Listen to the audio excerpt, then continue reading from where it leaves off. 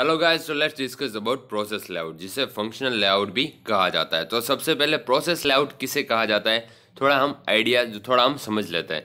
Process layout में मेरे पास number of machines available है, लेकिन प्रोसेस लेआउट अगर मुझे डिज़ाइन करना है तो सिमिलर टाइप के मशीन्स है, जैसे कि मेरे पास सीयरिंग मशीन्स है, तो मुझे उसको एक ही रूम में या उसके लिए एक सेक्शन पूरा बना लेना है कि उस सेक्शन में सिर्फ शेयरिंग मशीन ही रहेंगे, वहाँ फिक्स रहेगा सिर्फ शेयरिंग मशीन।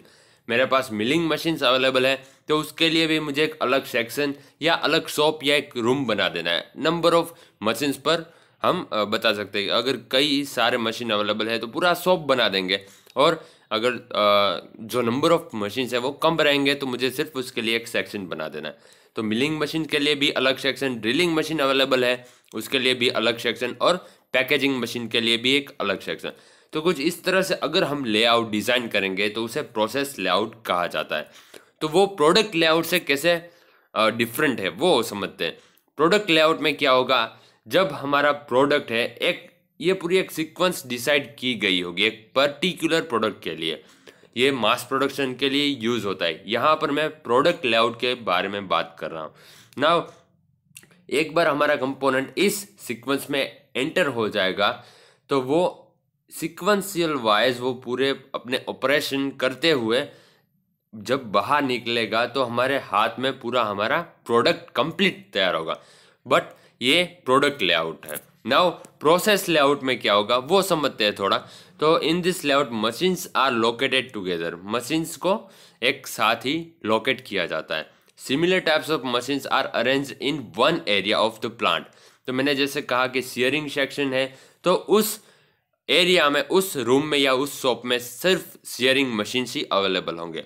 उसी तरह से सेकंड मिलिंग सेक्शन रहेगा तो उसमें मिलिंग मशीन्स, ड्रिलिंग में ड्रिलिंग मशीन, पैकेजिंग में पैकेजिंग मशीन ही अवेलेबल रहेंगे।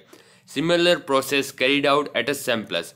तो यहाँ पर शेयरिंग मशीन्स हैं तो वहाँ पर सिर्फ शेयरिंग ऑपरेशन ही कैरिड आउट होंगे। यहाँ पर मिलिंग सेक्शन है तो सारे मिलिंग मशीन से है, तो मिलिंग रिलेटेड जितने भी प्रोसेस है, जितने भी ऑपरेशन होंगे, ड्रिल बोर करना, काउंटर बोर करना, थ्रेड, वो सब मिलिंग सेक्शन में ही अवेलेबल होंगे। तो एक ही मशीन सारे सिमिलर टाइप के अवेलेबल है तो उसमें सिमिलर प्रोसेस कैरिड आउट होंगे। बस इस तरह से हमें समझना है। नाउ तो यहाँ पर मैंने एक डिज़ाइन किया है, जैसे कि मेरे पास 3 टर्निंग मशीन अवेलेबल है, 3 मिलिंग मशीन अवेलेबल है और 3 ड्रिलिंग मशीन अवेलेबल है। मेरे पास एक कंपोनेंट काफ़ी, यहाँ पर क्या होगा, डिफरेंट टाइप ऑफ कंपोनेंट यहाँ पर मुझे मिलेंगे। तो मुझे देखना है कि कौन सा मशीन किस टाइम पर आइडल रहेगा। सबसे पहले मेरे पास ये टर्निंग मशीन है, यहाँ मैंने एक पूरा रूम डिज़ाइन कर दिया है प्रोसेस लेआउट की मदद से। यहाँ इस रूम में सिर्फ टर्निंग मशीन ही अवेलेबल होंगे। मेरी जो पहली प्रोसेस रहेगी टर्निंग में वो मुझे इस मशीन में करना है। तो सबसे पहले मुझे जो मशीन यूटिलाइज करना है तो ये मशीन रहेगा। फिर मुझे उसके बाद जो सेकंड ऑपरेशन रहेगा वो मिलिंग में है, और यहाँ मिलिंग सेक्शन में से मेरे पास ये मशीन अभी आइडल है, अवेलेबल है। तो उसके बाद सीधा मैं प्रोसेस करूँगा यहाँ पर, उस कंपोनेंट को यहाँ पर भेजूँगा। नाउ यहाँ पर रॉ मटेरियल आएगा, यहाँ पर उसका ऑपरेशन कंप्लीट हो जाएगा। फिर से मुझे टर्निंग मशीन की रिक्वायरमेंट, टर्निंग ऑपरेशन कंप्लीट करना है सेकंड सेटअप के लिए। तो ये मशीन आइडल है तो मुझे यहाँ पर उसको शेड्यूल करना पड़ेगा और मटेरियल को यहाँ पर मूव करना पड़ेगा। फिर सेकंड सेटअप, यहाँ पर थर्ड सेटअप होगा टर्निंग मशीन में। तो वो कंप्लीट हो जाने के बाद मुझे ड्रिलिंग मशीन की रिक्वायरमेंट रहेगी, तो ड्रिलिंग मशीन तक मैं मटेरियल को पहुँचा दूंगा।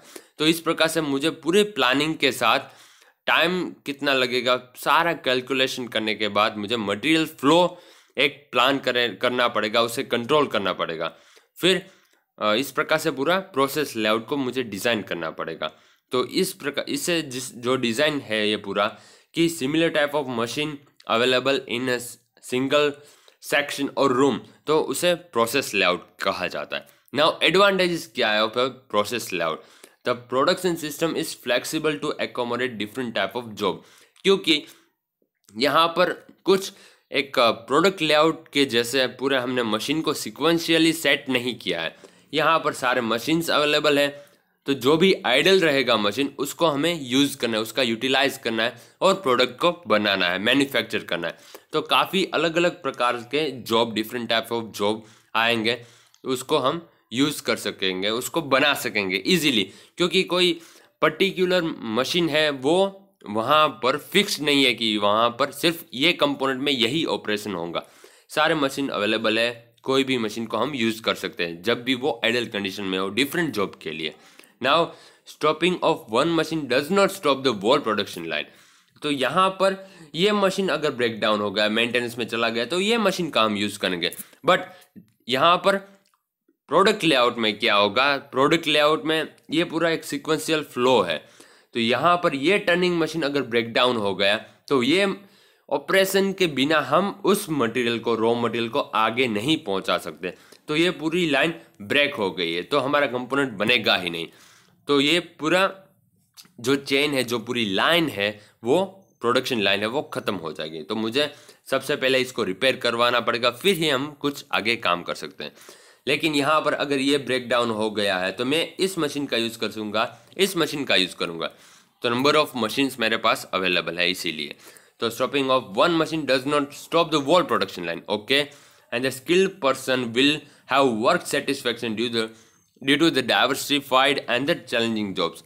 तो यहाँ पर नंबर ऑफ जॉब और डिफरेंट टाइप ऑफ जॉब आएंगे। तो जो स्किल्ड वर्कर है उसको भी, जो वो काम करेगा, वो वर्क करेगा, वो सेटिस्फाइड होगा, क्योंकि हर यहाँ पर क्या होगा, ये पूरे प्रोडक्ट लेआउट में बस हमें क्या करना है, हमारे कंपोनेंट को क्लेम करवाना है, वो ऑपरेशन हो जाने के बाद उसको डिक्लेम करवाना है, बस साइकिल स्टार्ट स्टॉप ही करना है। बट यहाँ प्रोसेस लेआउट में डिफरेंट टाइप्स ऑफ जॉब आते रहेंगे, तो पूरा एक क्या रहेगा, एक एडवेंचरस टाइप माहौल बना रहेगा कि आज कुछ नया करना है, कुछ इस तरह से। तो जो स्किल पर्सन है उसको मज़ा आएगा काम करने में, हर बार एक ही टाइप का जॉब नहीं रहेगा। Change in product design does not affect the plant layout.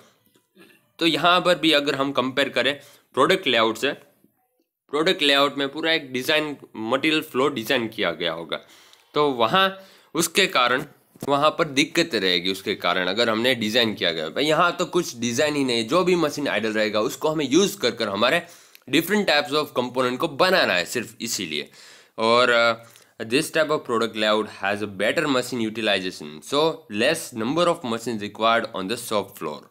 यहाँ पर भी आप ऐसा समझ सकते हो कि डिफरेंट मशीन का यूटिलाइज करना है। तो मशीन अगर टर्नो मिल, हमारे पास एक स्पेसिफिक टास्क के लिए मटेरियल नहीं होगा, हम एक मशीन को डिफरेंट एप्लीकेशन के लिए भी हम यूज़ करेंगे, ठीक है। टर्नो मिल मशीन रहेगा तो टर्निंग पर्पज़ वाइज भी हम उस मशीन का यूटिलाइज कर सकते हैं। और अगर कभी कभार मिलिंग का भी अगर हम काम है, जो वर्क है, उस टर्नो मिल मशीन में ही कर सके तो अच्छा रहेगा। तो एक मशीन का है हम काफ़ी सारा यूज़ कर पाएंगे। बट वहाँ प्रोडक्ट लेआउट में क्या होगा, तो वो एक सेम टास्क के लिए ही उसको हमने उसको ख़रीदा होगा, हम एक ही प्रोसेस उसमें करेंगे, तो मटेरियल, तो उस मशीन का जो यूटिलाइजेशन है वो कम रहेगा। बट यहाँ पर डिफरेंट टाइप ऑफ कंपोनेंट आते रहेंगे, तो हम different type of task, operation उस पर करेंगे, तो मटेरियल, जो मशीन है उसका यूटिलाइजेशन होगा वो काफ़ी ज़्यादा होगा।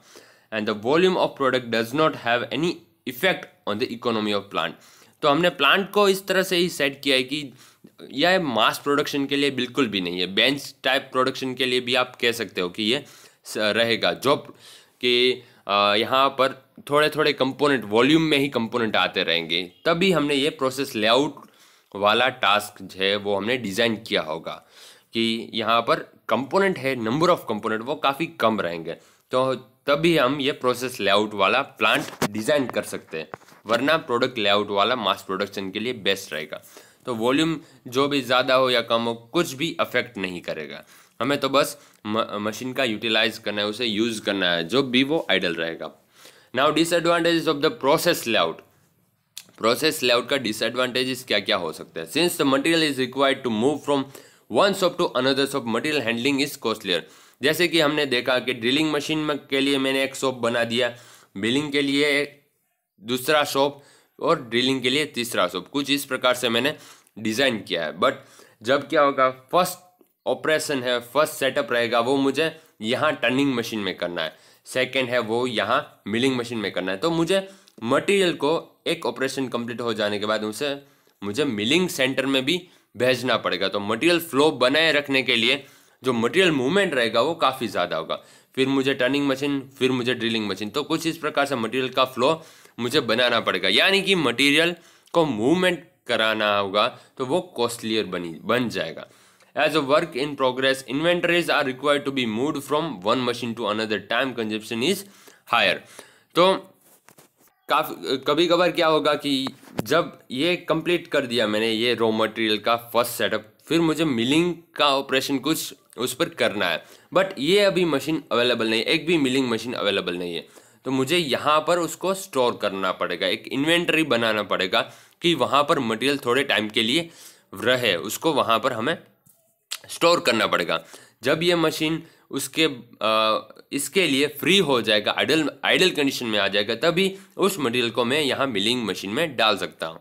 तब के लिए मुझे इन्वेंटरी के लिए उसको उस जगह पर रखना होगा, स्टोर करना पड़ेगा, बस इसी तरह से। तो टाइम कंजप्शन रहेगा वो हायर रहेगा, क्योंकि उस टाइम के लिए वो मटेरियल वहाँ ऐसे ही आइडल पड़ा रहेगा। Now, due to the involvement of more material handling, there are more chance of breakage or damage of semi-finished product.